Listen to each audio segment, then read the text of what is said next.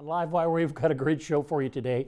We're going to have film producers, film writers for the A Place Called Sacramento Film Festival, which is coming right up. Unfortunately, it's sold out, but you're going to see how this works, how Sacramento people can make their own films to be shown in big theaters and meet the actors and some of the directors and producers. So stay tuned for LiveWire right after this.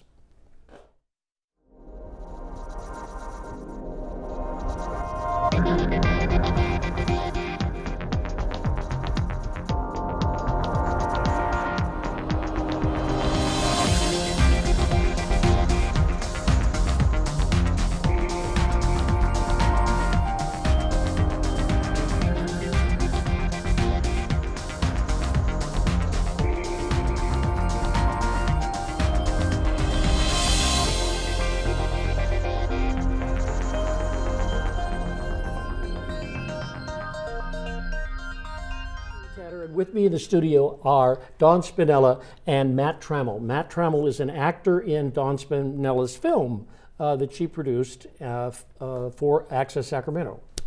And the name of the film is Tono Sommesso. Oh, you say that so nicely. Hey, you know, come on. But I don't know what it means.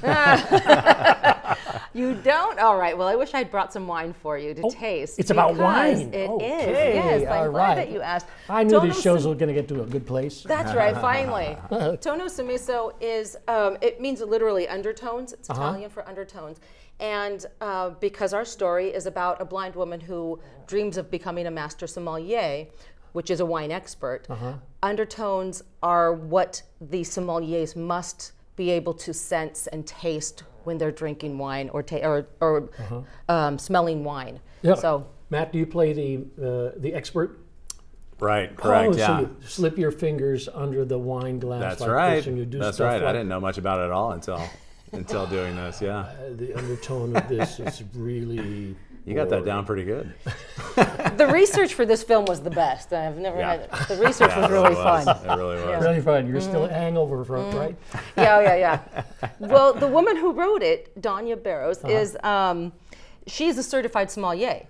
And so this story is really personal to her. And she took me out and we did some wine tasting. And it was a whole different experience, really. Really? This is great. It's great, really fun. Well, you know, I know there's a Wine Spectator magazine, and I had met the guy that founded that once, and he talked to me, it was like in a foreign language when he was talking about his wines. And this Tono Sommesso is a lovely title. It sounds so romantic, actually. Yeah. Yeah. So tell me a little bit about the story of the piece. I don't know if you're listening.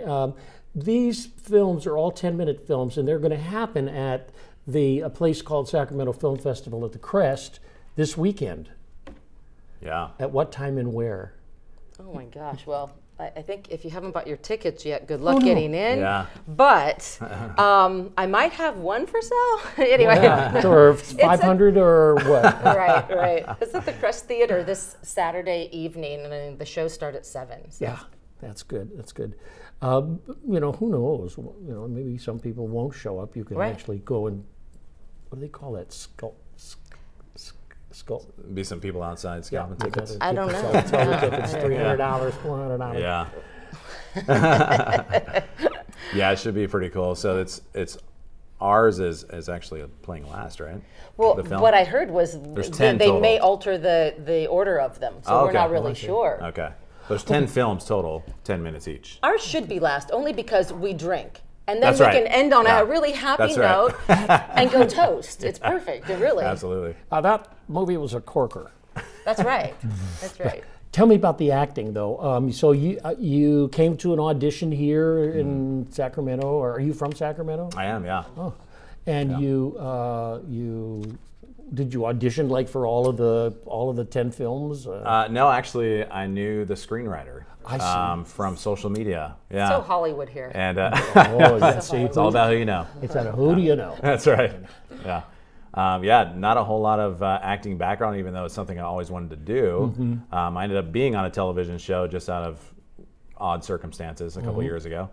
And I actually did if you guys know Sandra D's downtown, I was a muralist. I'm an artist, and I did the mural for the renovation for Gordon Ramsay's show down there. I have a little bit of TV experience, but not a whole lot of acting. So this was really cool because it's something I always wanted to get involved with, and it was a great story. And we have a little snippet of the film. Oh, okay. We see it. Are you in it? I don't think he's in this Oh, because his stuff is so good. We're saving that. For the I see. Smart. No, we don't want to give that away, man. I should know you. Can't give it away. So let's have a look at the B-roll for Tono Sommesso, which is it's about a woman that wants to be a blind woman who wants to become a master sommelier. Well, okay, here we go.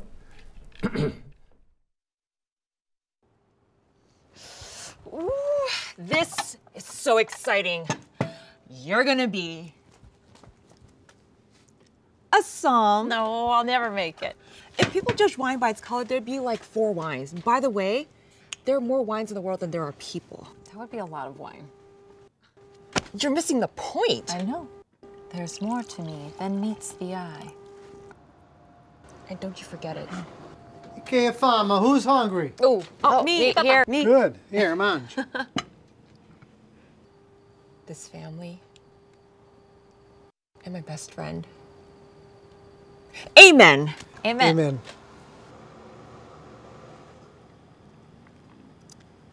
This is a dry but full-bodied Chardonnay. It's a 13% alcohol. It's definitely California, near Sacramento. It's really a wonderful piece. It's beautiful. Yeah, and I don't know. You know, it's when you do a film, it's like hurry up and wait because the key lights off or something like that. But Tono Sommesso at the 19th annual Place Called Sacramento Film Festival at the Crest Theater.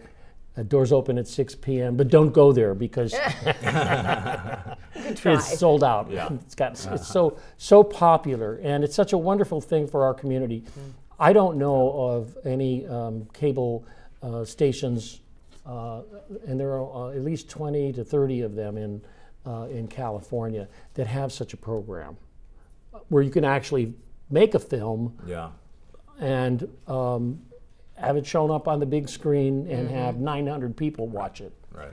Right. It's a wonderful opportunity that Access Sacramento has created. Yeah. Thank you very much for stopping by to tell me about this. And It was a pleasure. really Thank good. you. And I wish you to best on your film. Thank you. And in your career. And your career, well, your career's made. Oh my gosh. All right. You're hired. Thank you. All right. Okay, we're going to take a short pause for the cause. And we'll be back after some important messages with more filmmakers. All right. Yeah. From Sacramento.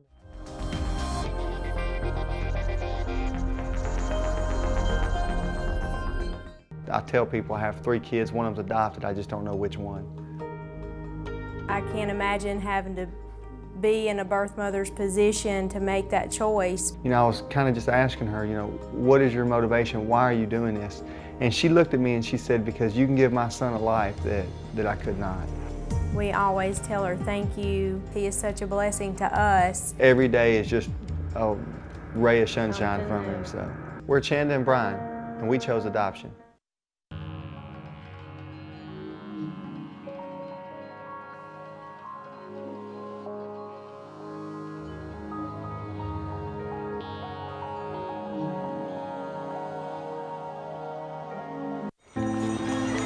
Nearly half of children with autism wander away from safe places, such as their home or school. If you ever see a child walking alone, remember the 3 S's. Stop to help, seek assistance from police, stay until they arrive. If a child with autism is missing, immediately search places that pose the most danger, such as nearby water and busy streets. To learn more, visit missingkids.com/aware.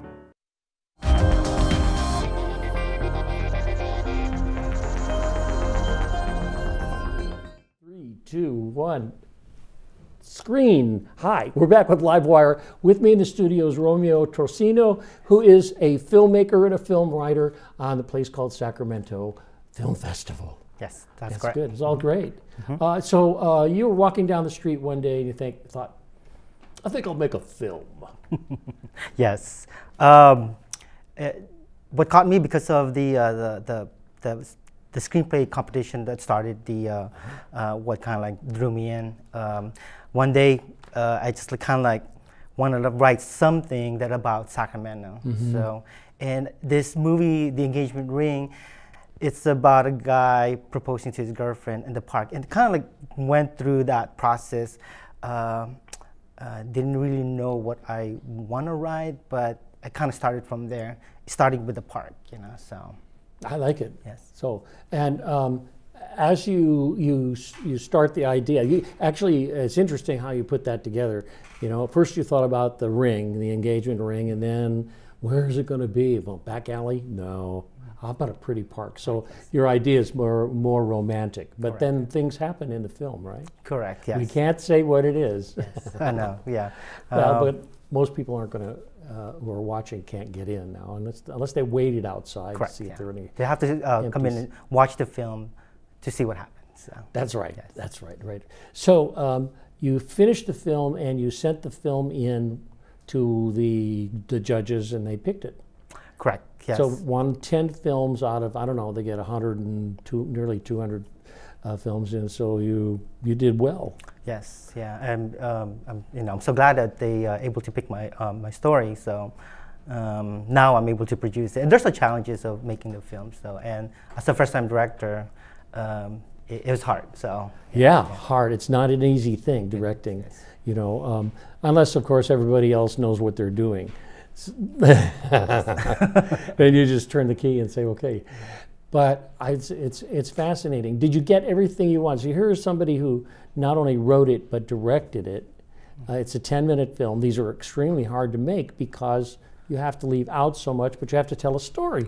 Right, right. So we made some. Well, we took a lot of footage, but we left out a lot of because of the 10-minute time frame. We couldn't really put some ad in there. So. We did the best we can to tell the story. So, sure. Yeah. Do we have a little snippet that we could look at? Yes. That would be very nice. And do you know what the scene is?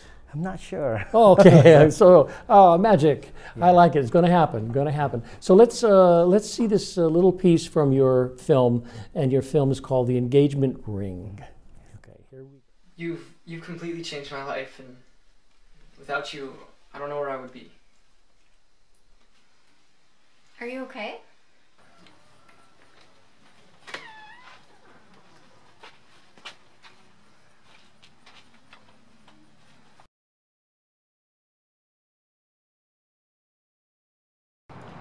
It's Fred.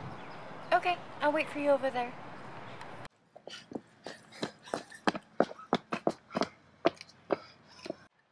Dude! Yeah. So, so tell me, how many days did you shoot? We shot couple weekends. We came to the park, I believe maybe 6 times to shoot during the early hours of the day because we don't want to shoot like after 11 because it gets you have really people hard. standing around and watching you and asking you questions and laughing and. It's weird because people kind of ask questions. What are you guys looking for? You know, it's like okay, because like kind of like brings the reality of the film. It's like we were looking for something. So yeah. Okay, and was it fun? Did you enjoy the filmmaking? And I always, for a 10-minute film, you know, you have to kind of judge your angles and how much film you do. Right.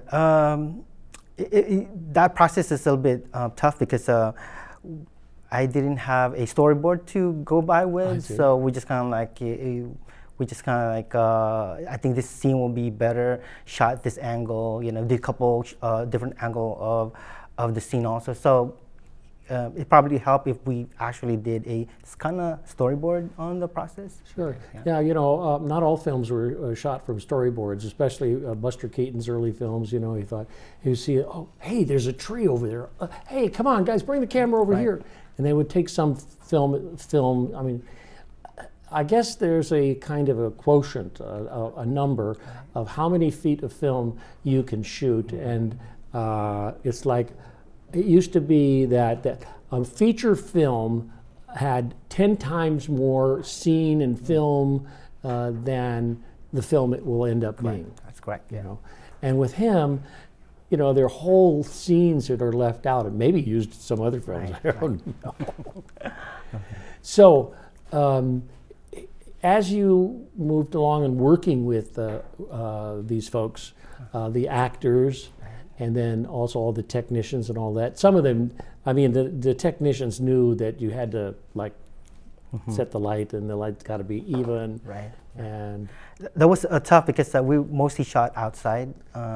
Like 90% is pretty much the outdoor. We didn't use lighting, but we use a lot of like reflectors and stuff. But I think the hardest part is what sunlight you're gonna get that day. So sometimes it'll be like too bright, or maybe when you shoot too early in the morning, it'll be a little bit darker. So a lot of adjustment on the lens, you know, when you're filming it. So good. It's very creative what you did, and I think it's interesting. Is that like, do you work in a creative field, or are you a bureaucrat with the government? No, I just work, but yeah, this is a fun hobby for me. But you know, I enjoy it. So good. This is good.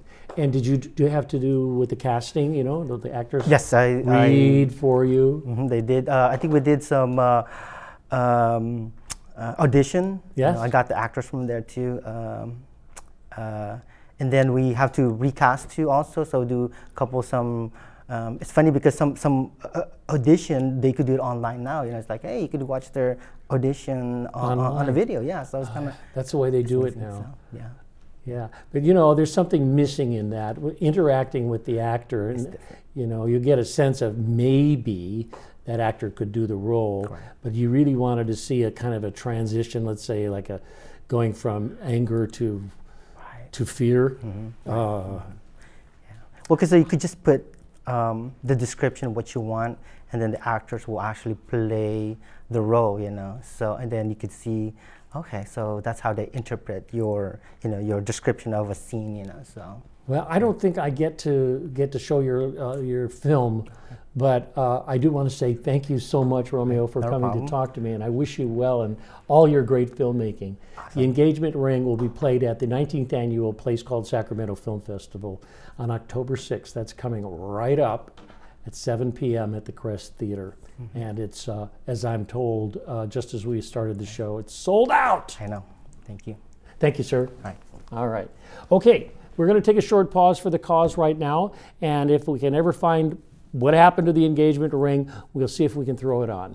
So take a pause. We'll be back after this important message.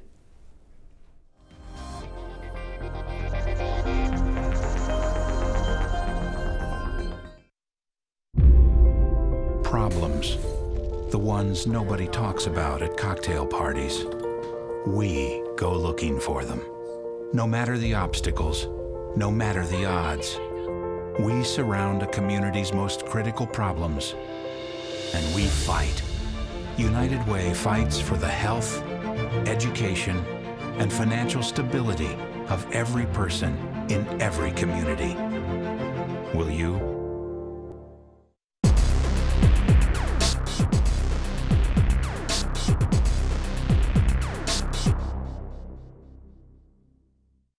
Hi, I'm Matt Martin, and I've had my fair share of bruises and injuries. But for many who put their lives on the line every day, it's not always the injuries you can see that hurt the most. Every single day, 184 veterans are diagnosed with post-traumatic stress. When medications and therapy don't help, professionally trained service dogs can. American Humane has created a free guide to help veterans obtain these life-saving animals. For help, please go to AmericanHumane.org.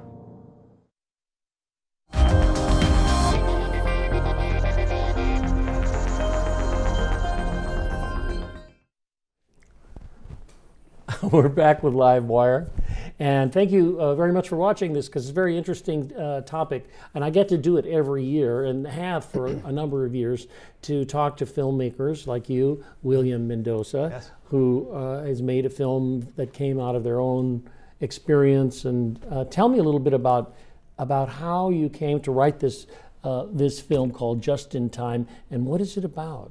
Well, first off, I want to say thank you to the entire cast and crew that worked on the film. They were amazing. Sure. Absolutely. This film would not have been done without them. from God, most importantly. God, okay, yeah, absolutely. I'm a man of faith, and I wrote about a film that that I'm able to honor a friend of mine who passed away, but also glorify the Lord. Yeah. And it's a story of hope, and we know in this world that a lot of people can be hopeless, and I want to show how the Lord uses the least expected person that He can use anybody. So it's a story of hope and how His purpose gets fulfilled, even though we may not know it's getting fulfilled. That God is using us. Mm-hmm. Mm-hmm. So when you wrote this piece and you submitted it, right. Then you were accepted, and then you thought, oh no, now I have to make a film. Do you have any background in it? You know, I've been actually working at this studio here at LiveWire, working with a great team here, and you know, I prayed a lot, put it that way, and I know that the Lord put the right people around me. He surrounded me with the right people. It could not have been done. It was amazing. Well, in this studio, there's a lot of good folks who have talents, and I'm sure you brought them to the. Absolutely. Yeah, I definitely made some calls. Good. So, what's the story? How does this story follow? Is it your friend's life? Yeah, it's a friend of mine who lost his life tragically around 11 years old. One of my best friends, and I wanted to honor his life. And it's a story before he passed away, and a journey of faith, and it's a journey of us young men on a journey of faith. And well, to honor him, you have to say his name. Leslie James, of course, it's Leslie James, and amazing young man, and his family's going to be there, which is amazing. I can't wait for his family to come show up. They're going to see their son who passed away on film. And I haven't spoke with them in 35 years, but they get to see him come back to life in spirit. Yeah. Good. You know, I mean, using your life in films is an important creative act. You know, where you bring it and then it goes where it's going to go. That's right.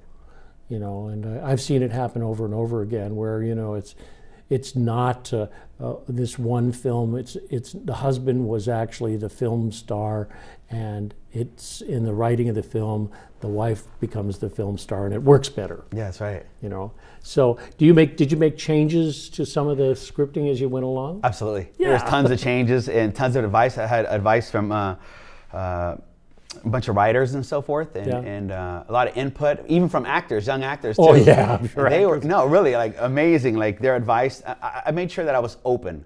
Like I went in being open to taking suggestions and knowing my place too. I also directed it too, so that was also a challenge. But it was only a challenge because it was something that it was new to me. But I had a great support system around me, which was great. Good, you know, and actors, if you're able to manage the input from actors, they can actually bring you some very creative moments. And you know, what if I turned this way and then look back? That's right. Oh yeah, that's better filmmaking. Hey, you know, I hope we have the B-roll for this one, and we can see it and have a look at it. And tell me a little bit about, do you know what the cut is? Let's check it out. I have no idea. Check it out. I'm about to find this out. Okay, this is from William Mendoza's piece, and it's called Just in Time. Just in Time, which is a name, Justin. That's right. Yeah, okay, here we go.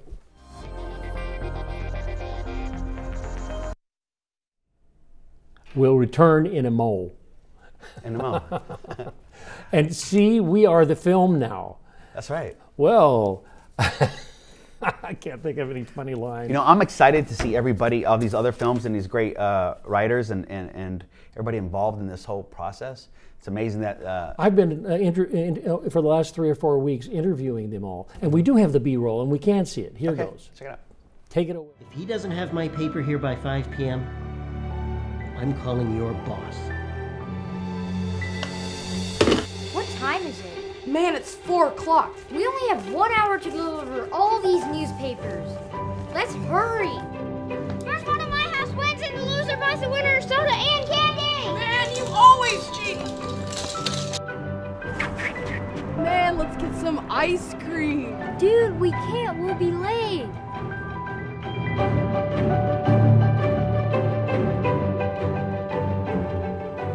That's Brenda. She's the hottest girl in school.